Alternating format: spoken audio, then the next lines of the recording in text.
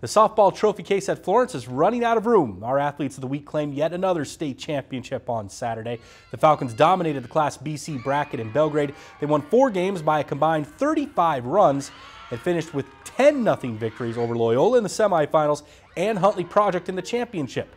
The Falcons' powerful offense put up big totals all year, but equally impressive was the shutdown performance of star pitcher Brianna Hoffman, who injured her back in the middle of the tournament, but still struck out 13 Red Devils in a 2-hit shutout.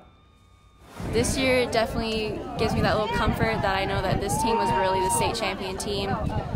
We worked our butts off all season, even last year and this year, coming to that goal to win it again. This was the feeling that we wanted. I seen the high scores in the East, and for Bree to go out there and she was hurting, to shut them, no runs, and they got 2 on to start the game and we got out of it.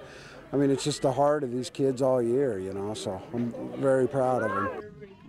Longtime head coach Rob Rawls said this championship felt extra special, not just because this group of ladies won for a 2nd straight time, but it's also the program's 10th state title in the past 19 years.